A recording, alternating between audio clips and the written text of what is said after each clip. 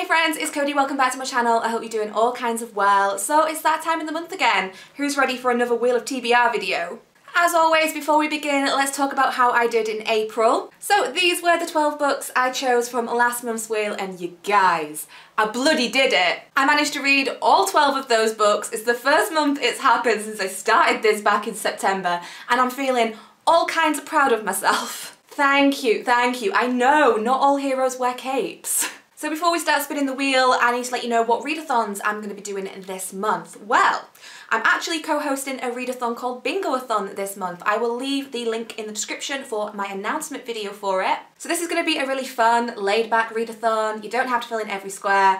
The aim is just to fill out the one square. You can also double up, triple up on challenges, read as much or as little as you want in the week. So as you can imagine, I'll be aiming to pick books from the wheel that will also fit some of those challenges, and in the centre square we have our group book, which is Once and Future by Amy Rose Capetta and Corey McCarthy, so spoiler alert, this one will probably come up at some point. There are also a couple of other readathons that I hope to participate in, but it'll be real loosely because obviously I'm aiming just to read as much as I can in that week because I'm a host. However, we have Asianathon and Mental Healthathon happening this month too, so if I can, I'll try and get some books that fit with those challenges. Again, I will link the announcements for those in the description too. So we have our 12 original prompts as always. I haven't changed anything up in that regard, although as you know, every time I spin I change the prompt up for that colour. I'll be using some of the suggested prompts from you guys. I've also added in a couple of extra ones this month too, so this should be fun, and hopefully the wheel isn't too much of a bitch to me this month. So with all that being said, let's spin the wheel.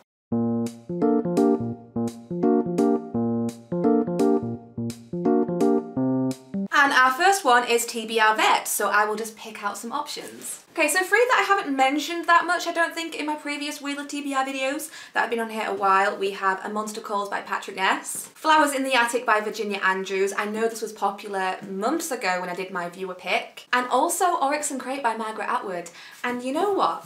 I don't feel like crying, so I'm gonna pick between these two. I will read this one at some point. I know this isn't real popular, but I just don't want that emotional devastation in May. So, between these, I am very intrigued for this one, honestly, but this one I feel like could possibly be a 5-star.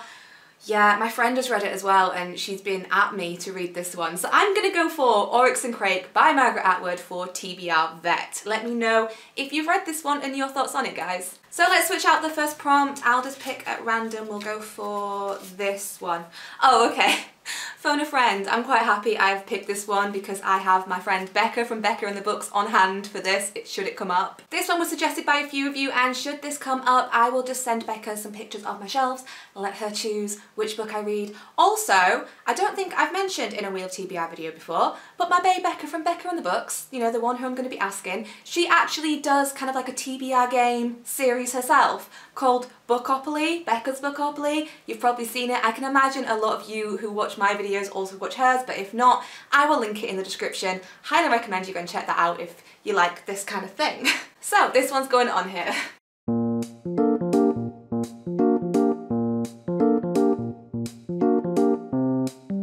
We have 5-star prediction. I made a 5-star prediction video a while ago, and I think I only have one of those left from that video, and that is After Dark by Murakami. I really like Murakami, so this is why I said it could possibly be a 5-star. I read Norwegian Wood, which I gave 5 stars, and Kafka on the Shore, which was like a 4-star if I remember correctly. I can't tell you what this one is about because I don't know anything about this book. I just know it's Murakami and I want to read it. His books are kind of contemporary, but usually have like a speculative, magical realist, fantastical twist in some way. They're always a little bit odd, and whenever I've read a synopsis of one of his books and actually read the book, it's not been what I've expected. So I'm very, you know, happy, I guess, to go into this one not knowing. So I'll be reading After Dark this month. It will also work for the Asianathon, which works out quite well. And switching out that prompt, we'll switch it one to, let's go for Blind. This one came up last month, so if this comes up, if you didn't see last month's video, if this one comes up, it means that I just kind of reach behind me,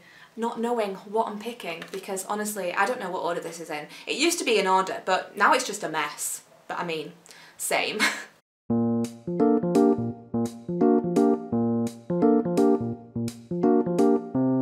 Okay, that one's close, but it is most recent purchase, so I'll just show you the books I bought most recently. So I have 5 of them here that I'm so excited for all of these. We have Senlin Ascends by Josiah Bancroft, which is an adult, I believe, high fantasy. Once and Future, of course. Spoiler alert, I'm gonna pick this one, but I'll still show you the rest. We also have a manga, which is My Brother's Husband, which I've heard amazing things about, and The Weight of the Stars by Kate Ancrum, and My Best Friend's Exorcism by Grady Hendrix. So no doubt I'll be picking some of those for some of these prompts because I'm so excited. I bought them brand new, so obviously I'm really excited to get to them. But as I said, it's gonna be Once and Future, hasn't it? Because this is the group book for Bingo-a-thon. I'm really excited about this one. It's a retelling of the King Arthur tales, but it's set in space, and I believe we have queer characters. Our main character who plays Arthur, Ari, is female. I've heard amazing things, really excited that we chose this one for the group book, so of course, you know, I picked this one obviously. And switching out most recent purchase, let's go for Pet Pick. So just like last month, I have pre-filmed a clip of my cats picking books, and as you can imagine, just like last month, it was kind of stressful. But it's going on here, and I'll let you know if it comes up what they chose.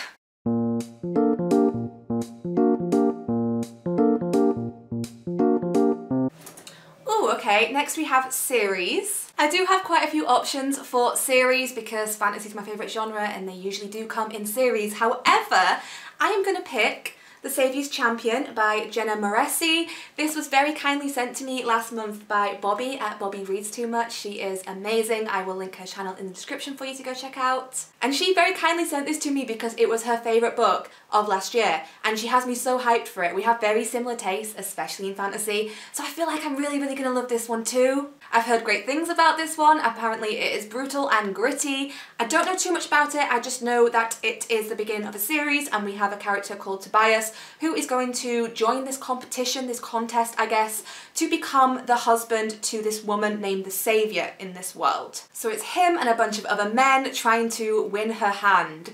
And I didn't think I'd love it when I first heard about it that much because romance isn't my kind of thing, but Bobby has taught this up so much. I love adult fantasy that's, you know, gritty. I keep saying gritty, but that's probably the best word to describe it. I'm really excited. Okay, so this one is my next pick. What was it for? Series. This is my pick for series. And switching out series, we'll go for one in the middle. Most anticipated. Okay, that's a good one. Switching it out.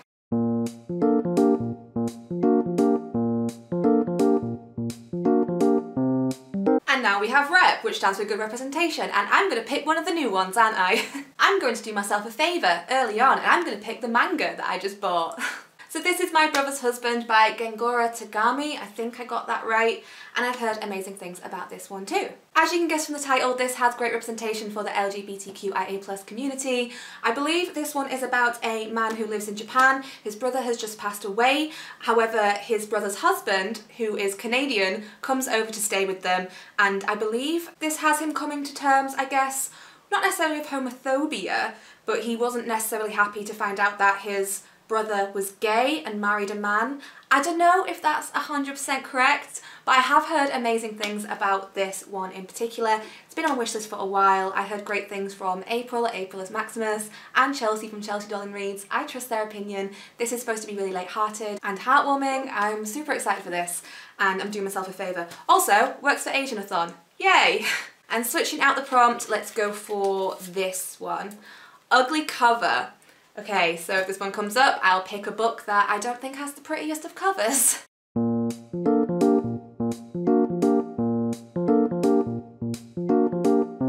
Okay, so Phone a Friend has come up, so I'm just going to take a picture of my shelves and send that across to Becca. There's going to be so many pictures, right? Okay, top shelf. I'm messaging her, please be kind. She understands the TBR struggle, honestly. Ever since we both started doing these kind of TBR games every month, both of us are always like, why did we do this to ourselves, you know? I honestly have no idea what she's gonna pick. Oh, she's typing. Okay, she's made her decision. Oh, okay. She's gone for Genuine Fraud. She says she read it in like a day. Okay, so Genuine Fraud. Don't think I was expecting her to pick that one, but I'm okay with it. So this is by E. Lockhart. They wrote We Were Liars, which I did like, but I read that years ago and I've read more thrillers since then, so This one I've had some kind of mixed feedback from, but clearly Becca didn't mind it. From what I've heard about this one, it centres around two women and they're kind of chameleons, like social chameleons and liars. There's murder involved, disappearances. I don't know, it's a thriller. I'm quite okay to go into this not knowing too much, but yeah, okay, Becca chose Genuine Fraud, so this is my next pick for this month's TBR. And thanks, Becca, for not doing me too dirty and picking something absolutely huge, although I didn't expect you to. She's a good friend, y'all. Okay, so let's switch out phone a friend. I will pick number. So if this one comes up, I will just use a random number generator. I have counted these and I think there's around 100, I think there's actually 97 books on here, but obviously I've pulled some, so there will be 93, math. So if this comes up, a number between 1 and 93, and I will just, you know, count them and choose the one, you know what I mean. And we have 6 spins to go.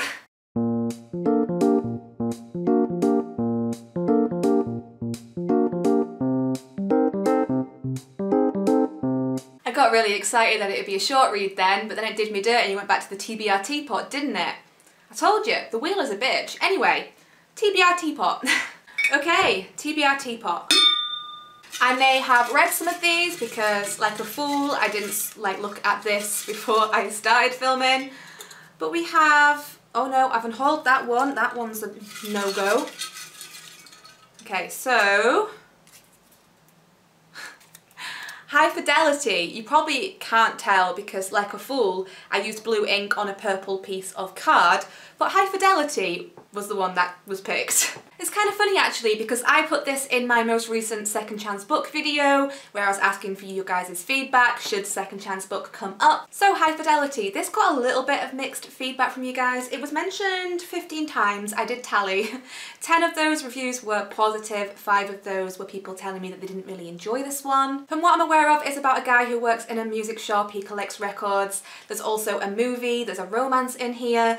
Yeah, some of the negative ones though have told me that it's a bit of a bro book and maybe it hasn't kind of aged well, I guess, in terms of like feminism. So I am intrigued by this. I also really want to watch the movie. I didn't know there was a movie before you guys let me know, so thanks. But I am really intrigued. The more positive comments have said that this is quite funny as well, so I love humour in books. Okay, I'll finally be trying High Fidelity this month. And switching out that prompt once more, I'll give them a wee shuffle. Let's go for highest rated. So as always, these are all on a shelf on Goodreads and I will sort them via average rating.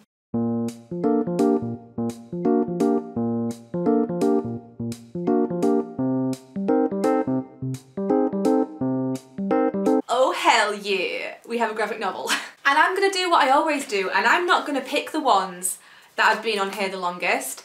I'm gonna pick one that I bought a couple of months ago, and that's Nimona by Noelle Stevenson. When I hauled this, a load of people told me that I'll absolutely love this one. This one is about a young girl who lives in a fantasy world called Nimona. Nimona is an impulsive young shapeshifter with a knack for villainy, and Lord Ballister Blackheart, who is a villain with a vendetta. A sidekick and supervillain are about to wreak some serious havoc. Yes, please. I've also heard it's absolutely hilarious. The art style as well, super cute. We also have dragons. Yes, please. Finally gonna read this. Yay! Another graphic novel to add to this month's TBR. I almost want to say that so far the wheel has actually been nice to me this month, but I don't want to jinx myself. Anyway, let's switch up that prompt. Watch me immediately pick out big book. Oh no. Beautiful cover, not so bad. So we have ugly cover on here and now we have beautiful cover. So I guess a cover buy would work for this.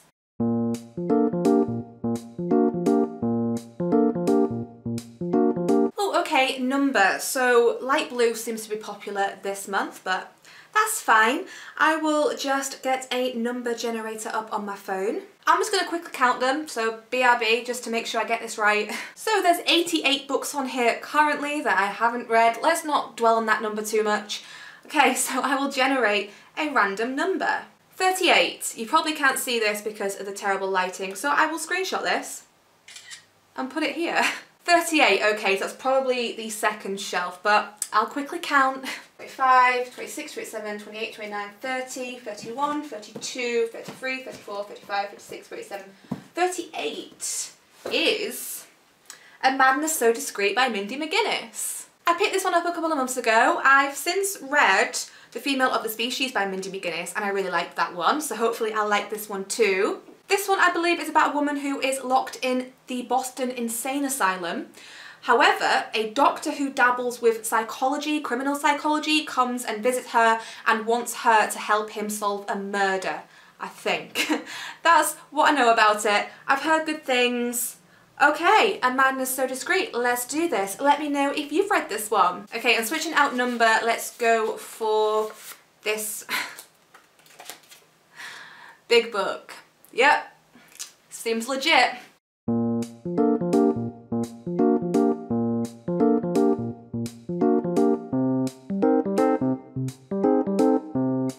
Okay, so for new author, I can pretty much choose almost anything from these shelves, but I'm gonna pick a thriller because I've not read a thriller in a while. I do have some for Second Chance Book, but Second Chance Book hasn't come up yet, so I'm kind of not wanting to choose those ones yet. But Bobby, who sent me The Saviour's Champion last month, also sent me The Silent Patient by Alex. I had trouble with his last name before. I think it's Michaelides? It's not, I know it's not. Okay, I'm struggling with this last name, so I am on howtopronounce.com. Let's see if this helps. Okay. Michaelides. Michaelides. I don't think that's right. I think it's Michaelides. Michaelides. I'm about 90% sure it's Michaelides. Anyway, I'm gonna pick The Silent Patient. This is a thriller. This one, again, is kind of set in a mental health hospital ward. This one is about a woman who's accused of the murder of her husband. However, when she's in this hospital, she isn't speaking. She's kind of gone mute. She won't tell anybody anything about what happened. She was found beside him and he was shot or stabbed, I think. It is also a split perspective though between her and her psychotherapist. I've heard good things about this one, especially from G at Book Roast. I know she read this in like one sitting. So yeah, okay, I have to read this one, don't I? Thank you again to Bobby for sending this one my way. Obviously she sent me this, so I wanted to prioritise it, and I've heard good things. Okay, thrillers are quite easy to get through as well. Not looking bad so far. Again, I'm probably going to jinx myself. Anyway, that's my pick for new author. Okay, so we only have a couple of spins left to go, so switching out that prompt as well, let's go for Graveyard. This is one that I've added in here because, as you know, when I do my TBR videos at the beginning of every month, I let you know how I did in the previous month, and if I didn't read all of them, I have to unhaul them. I do get a save every month though. Not that I needed it this month, but whatever. Anyway, last month I unhauled Cat's Eye by Margaret Atwood, and a few of you in my comments were like, no, it was so good, you should totally read it.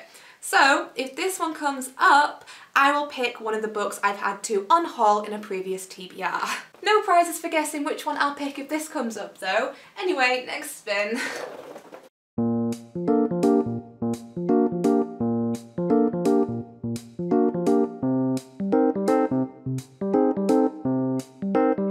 Okay, that was almost Graveyard, so it was almost Cat's Eye, but it's actually highest rated. So, as I mentioned, I have all of these on Goodreads, so I'm just going to sort by average rating. Okay, so average rating, highest rated. I have a prediction, I don't know if I'm right, but we'll see. Yeah, I'm right, okay.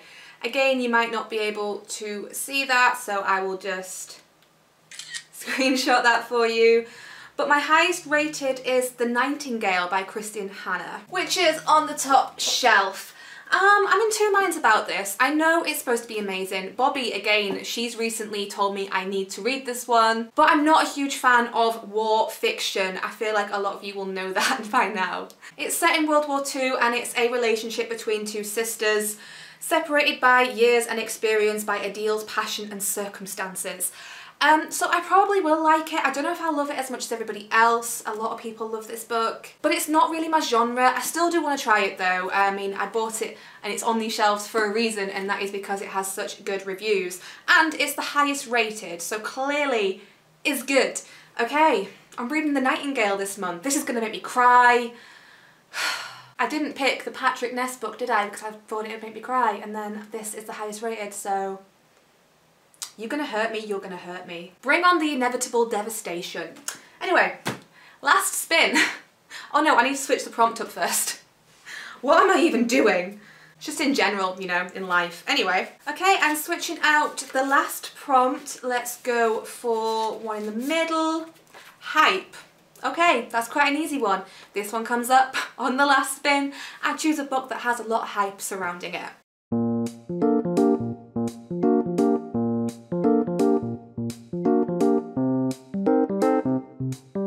Yes, and the last one is most anticipated. Fuck you, big book. Okay. Okay, so it goes without saying my most anticipated are the ones I've just recently purchased. So we have Senlin Ascends by Josiah Bancroft. I bought this because of Melanie at Mel to the Any. We also have The Weight of the Stars by Kate Ancrum. I bought this one because I loved her previous book, The Wicker King. That was one of my best books of last year. And My Best Friend's Exorcism by Grady Hendrix. I am so intrigued by this one. I think I'll love it. So it's a hard decision, honestly. I think I'm gonna go with the one that I'm most confident I will love, and that is The Weight of the Stars by Kate Ancrum. This one is a contemporary, I believe, but technically so was The Wicker King, but that one had like a fantastical element in there. I'm not sure if this one does too, but I've heard amazing things about this one from Ola and also from Julie at Pages and Pens, and I definitely trust their taste, so I had to pick this one up. It's about a young girl who lives in a trailer park who dreams of going into space. There's also a female-female relationship in this book. That's all I really know about it, but it's Kate Ancrum, so I had to go ahead and get it. I just loved The Wicker King so much, so yeah, this is probably my most anticipated. So this is the last book, y'all. So those are all the spins for this month, my dude. I don't think I've done too bad, actually. I am very happy that Big Book didn't come up this month. A little bit bummed that Pet Pick didn't come up, not gonna lie. And also Second Chance Book too, because everybody who left me feedback on that video, it's so appreciated, and I've definitely made some decisions about those books, which I was hoping to talk to you about in this video.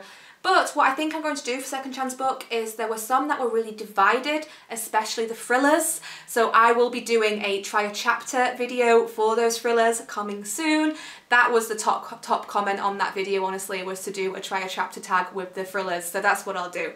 Anyway, that's this month's Wheel of TBR. So these are the books on this month's TBR. It's not looking too crazy. However, I completely forgot, didn't I, that I'll be reading A Storm of Swords Part 1 this month. It's fine, I'm sure it'll be fine. As you know, I am a co-host for the Catch-Up Book Club for the Song of Ice and Fire read-along, so I'll be reading this one too. Honestly, I always leave it to the last month, even though this particular edition is split into 2 parts. Knowing me, I probably won't bloody read it until June anyway for the live show at the end of June. But I'll be reading those 12 and getting through some of this hopefully this month as well. So that's this month's Wheel of TBR video, you guys. I hope you enjoyed it. As always, please like and subscribe if you care to do so, and I'll catch you in my next one, my dudes. Bye!